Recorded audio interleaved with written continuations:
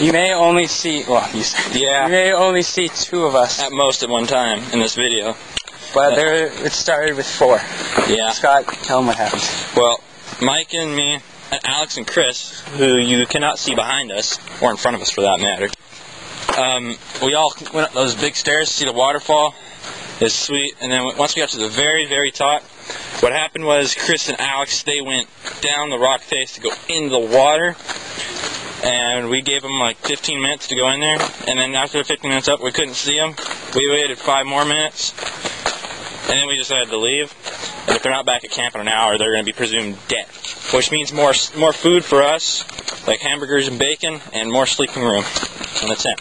And if they are presumed dead, then we can only choose but to believe that they slipped and fell into the creek and were later plummeted down the waterfall and landed on the rocks to their death, where their bodies continued to slide down the rest of the waterfall. But they were killed instantly. They were killed instantly, and we shall find their bodies in Mission Creek just by the time for Wednesday night Bible study. Oh, and if it's okay, Mrs. Batten, can I have Alex's bass? Oh, dang. Okay, you can have his bass. And Mrs. Verdon, I want that Chris's computer. It's pretty good. And anyway, that's our story. And yeah, we're on our way back to camp, so we'll let you know what happens. Bacon, and sidekick.